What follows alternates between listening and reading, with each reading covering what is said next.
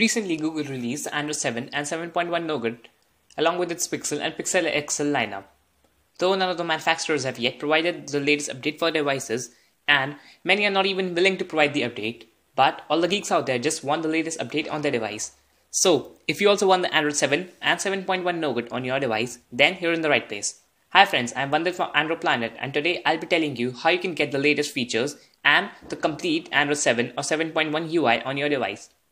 Before starting this procedure, I would like to tell you that though you'll not get the latest Android 7 or 7.1 Nougat on your device, but you'll still get most of its features on your device. So, without much ado, let's get started. There are two prerequisites to this guide. Firstly, your phone should be rooted, and secondly, it should have the Xposed installer installed. I would like to tell you that after following this guide, though you'll not get the latest Android 7.0 Nougat, but you'll still get all the features and the complete Android 7.0 UI. So, without much ado, let's get started. The first step of this procedure is installing all the APKs, for which I'll provide direct links in the description. You also have to download the zip file, and I'll provide direct link in the description for that as well. So, let's begin to complete the first step. Just open up your file manager or your download manager, then search for the downloaded files. I've already put them in a single folder called Android N. Now you have to install all the APKs. I'll do that.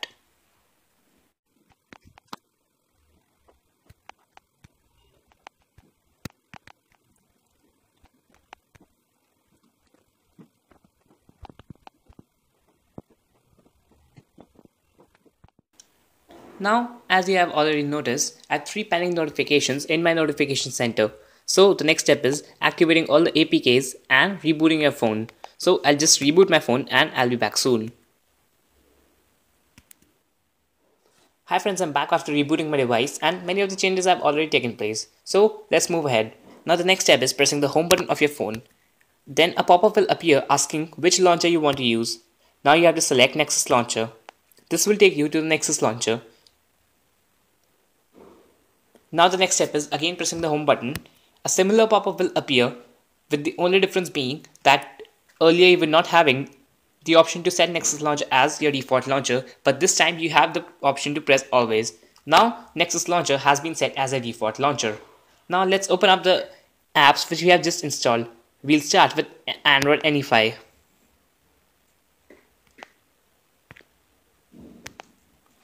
With this app, you'll get many of the Android N features straight away, and even the Android N UI. As you guys have already noticed, I have the Android 7 notification panel. Even the tiles are Android 7.1 style. So I'll just go through the app once. Now if you open up the settings option, you have 3 options. First, setting summaries. Second, fixed sound and notification tile. And third, Android N logo and Easter egg. Let's begin with the first one. Setting summaries. If you enable this option, then you'll get a little bit of information about each topic in your settings app. I'll just show you how it works. So open up your setting apps.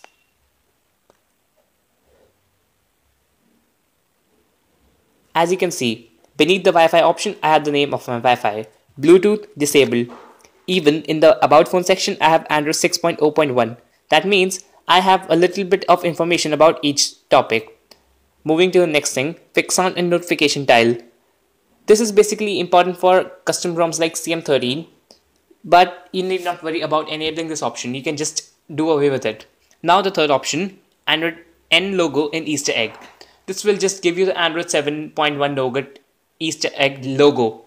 Not the actual Easter egg, but the only logo. And it's up to you whether you want to enable it or not. Now let's go to recents option. Here you can choose the double tap speed, recents button click behavior. Obviously we need it to set to the 7.1 Nougat style, so we'll just leave it to default. Now I'll just show you the 7.1 feature. If I double press on my back button, then I'm headed to the back or the last app. Sorry friends, I just had to enable the on-screen navigation buttons for the Android 7.1 features to work. So now I'll show you how the double tap on recent button works. I'll just double tap on the recents button and I'm headed to the last app, which is it's the screencast screen recorder. Now I'll just long press on this button. And again that app is open. So double tap and long press on recent button works. Now let's move on the Doze app. if you are not familiar with the Doze feature on Android 7.1 Nougat, then you need not know about it because it's just a battery saving option. So though using this app will not provide you native options in the settings like you will get on Android 7 Nougat, but you still will get all the functionality of Doze feature. So to get into Doze mode, just press this button and click OK. Now if you want to quit the Doze mode, just click on quit Doze and click yes, quit, and that's it. Now moving ahead, now we'll open the next app. I think we should go with XMultiWindow. Now what this app does is, it provides you the split screen feature on any Android phone. Because if we have Android 7.1 features, then we should be able to multitask like Android 7.1 as well. So let's open it up and I'll show you how you can set that app. Just open up the app. Now in this app, you can set up your multi-window preferences. To do so, click on the second option, that sidebar settings. Now you see two options, sidebar width and sidebar app settings. Click on sidebar app settings. In this menu, you can select which all apps you want in the multi-window list. I've already added a few. Now you can change the width of the sidebar list, but I prefer keeping it at 150%. Now I'll go to my home page and show you how this works. You just have to swipe from the left side of your screen and a list will appear. Now as you can see, I have the list of all the apps that I can run into multi-window. You can add many other apps according to your choice.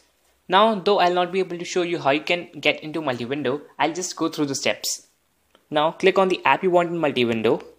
You have two options, add to up workspace and add to down workspace. Obviously up workspace means the upper half of the screen and down workspace means the lower half of the screen.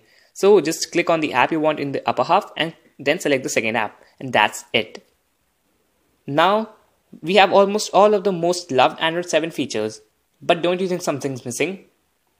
Yes, we still don't have the Android 7.1 emojis, those which Google brought along with Android 7.1 update, only for the Pixel and Pixel XL devices. But when we are on Android, there are no limits to what we can do. So to get the latest emojis, you have to flash a zip file, for which I'll provide direct links in the description. But first, let me show you the zip file. So I'll open up my file manager and show you which file you have to flash. It's called Android Emojis gadgets hack.zip.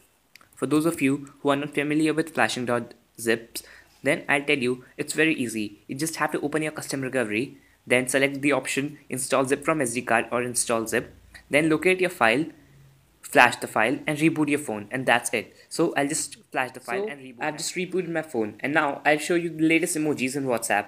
I'll open up a chat and then open the keyboard. As you can see, I have the latest Google emojis that were brought up along with Android 7. So that's it for this video. Please take some time to press the subscribe and the thumbs up button. Do leave a comment in the comment section below. If you have any video requests, then don't hesitate to ask us. Bye bye now. You guys have a great day.